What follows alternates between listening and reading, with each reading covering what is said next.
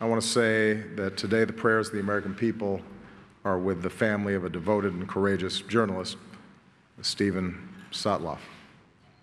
Overnight, our government determined that tragically Stephen was taken from us in a horrific act of violence.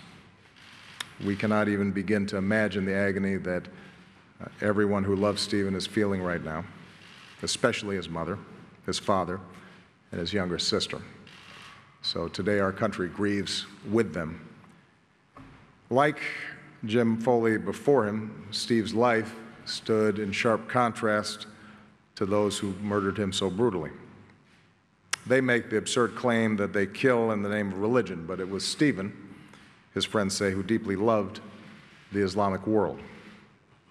His killers try to claim that they defend the oppressed, but it was Stephen who traveled across the Middle East, risking his life to tell the story of Muslim men and women demanding justice and dignity.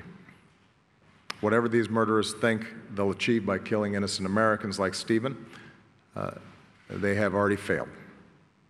They failed because, like people around the world, Americans are repulsed by their barbarism. We will not be intimidated. Their horrific acts only unite us as a country and stiffen our resolve to take the fight against these terrorists.